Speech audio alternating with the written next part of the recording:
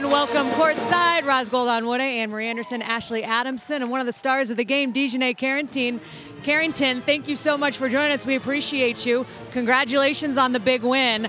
There's a lot to talk about in this game, but can I just first ask you about your halftime buzzer beater?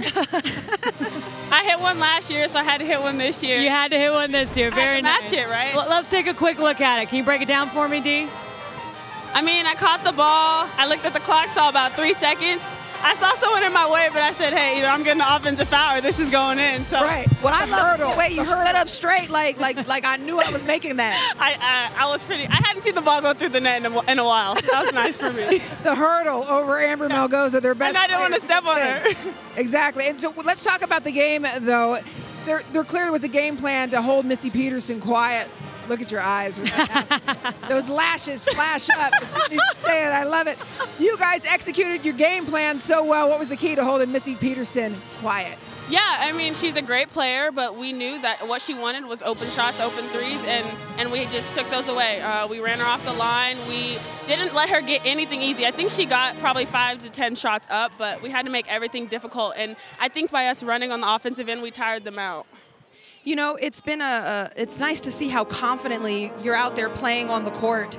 Can you talk about just the journey over the course of your career to finding your swag and having what I would think is a breakout season this year? Yeah, I mean, my teammates have so much confidence in me, and like, obviously I missed a lot of shots today, but there was never a moment where my teammates told me stop taking those shots or do this or that. They always encourage me because we all know what each other's capable of. We see it every single day, and so I think this year, and especially going into this postseason, we have to make sure we take full advantage of all of our capabilities. 14 points, 10 rebounds, your 7th double-double of the season, so you made some shots as well, particularly that halftime one that we just saw a little bit ago.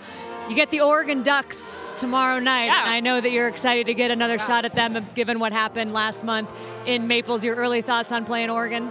We're excited. We're excited. That was obviously a really, really big loss for us. But I mean, I think we've grown so much from that game and throughout the whole season, and I'm really excited for us to show what we're capable of now and how much improvement that we've made. You said you've grown and improved. Where? I think we've learned to take better shots. We're taking smarter shots. We're getting the ball inside more. I think we're just being more under control. I think that game we kind of got flustered on offense and defense, and we weren't guarding the pick and rolls. We weren't disciplined, and so I think we've been playing a lot more discipline, a lot more within ourselves, and just doing what we know we can do.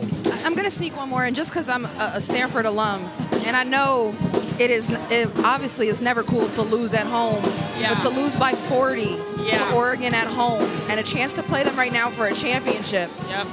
What emotions does that make you feel? Is it anger? Is it embarrassment? Is it something else? What motivation? What are you feeling?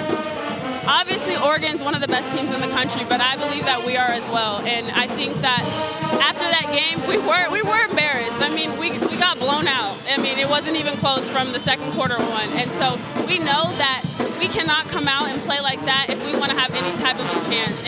And credit to them, they're a great team, but I think and I know that we are way better than we showed, and we just have to show that tomorrow. We're trying to get some revenge. Absolutely. Revenge and redemption will be the name of the game for the Stanford Cardinal. DiJonai, thank you so much for stopping by the set. I'm sure Tara Vanderveer's got some messages for you guys, so we'll let you go to the locker room now, but good luck tomorrow night against those Ducks. Thank you.